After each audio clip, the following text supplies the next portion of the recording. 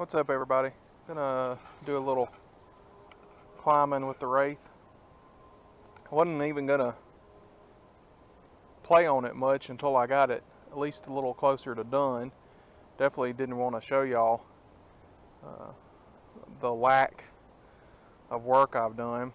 I piled up all these logs that we cut down. Most of it's just an old sweet gum tree, which was green and would have never burned anyway. I don't know if y'all have ever tried to burn a sweet gum tree, but they do not burn very well, especially when they're green. They last a long time.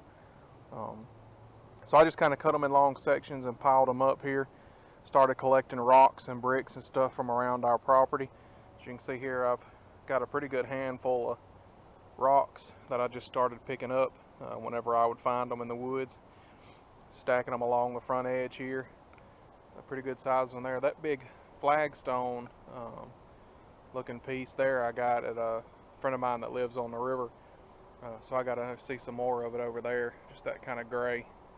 I don't know if it's limestone. It's not limestone. I don't really know what it is. Flagstone's what I've always called it.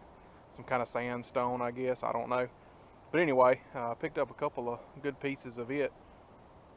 Put it around. Got a little stump there.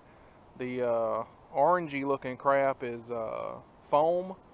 I had put foam in the cracks to kind of seal some of the cracks and give it a little more texture, and I was going to come back and put concrete, like Quikrete, mix up a bag of Quikrete and kind of spread over that just to give the Quikrete something to hold against so that it didn't fall in the cracks of the logs, and kind of make like little concrete barriers and make it look more like a rock pile than just a pile of lumber. The lumber was just to kind of give it a base and you know, the incline, and just give something to stack rocks on and put concrete on.